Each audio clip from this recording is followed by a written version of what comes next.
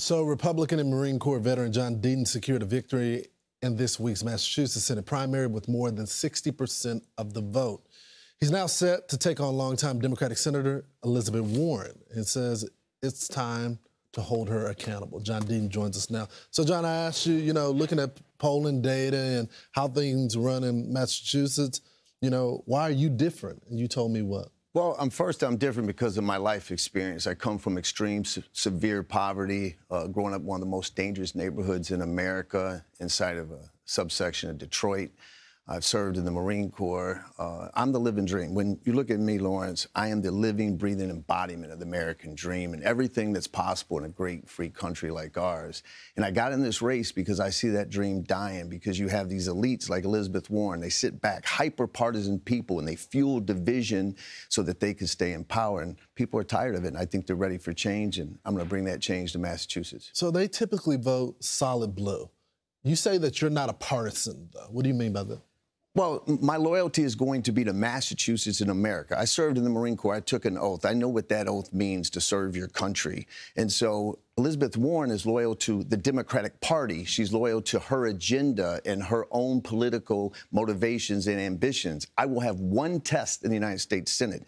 Is it good for Massachusetts and America? If it is, I'm all in. And if it's not, it's not. And that test and that loyalty is what's going to separate us. So a lot of the things that Elizabeth Warren stands for, she got a lot of support within your state. And it's a lot of the things that the country at large has rejected when it comes to the border, Medicare for all of these programs. Are you going to run against those ideas? Well, sure. I'm running on the American dream and what I've done in my life. Listen, 64%, this is what people don't know about Massachusetts, 64% are actually independents. They're called unenrolled voters, not Republican or Democrat. And there's a big difference now. Massachusetts has become a border state. We have a right to shelter law, so we have to house the migrants. Doesn't require residency that was passed in the early 80s and feed them. It's bankrupting the state. It's over $1 billion has been of taxpayer money has went to house the migrants. It's bankrupting the state. And inflation, Massachusetts is now the second most expensive state to live in the country.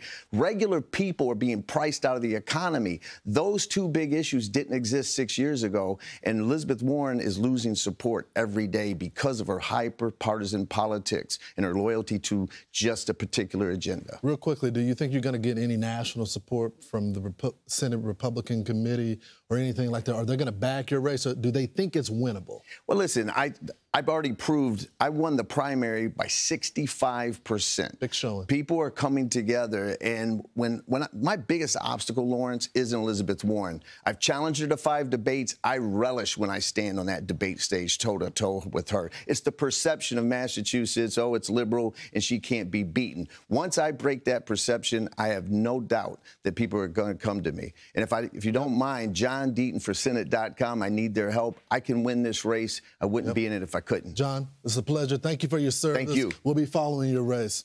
I'm Steve Ducey. I'm Brian Kilmeade. And I'm Ainsley Earhart. And click here to subscribe to the Fox News YouTube page to catch our hottest interviews and most compelling analysis.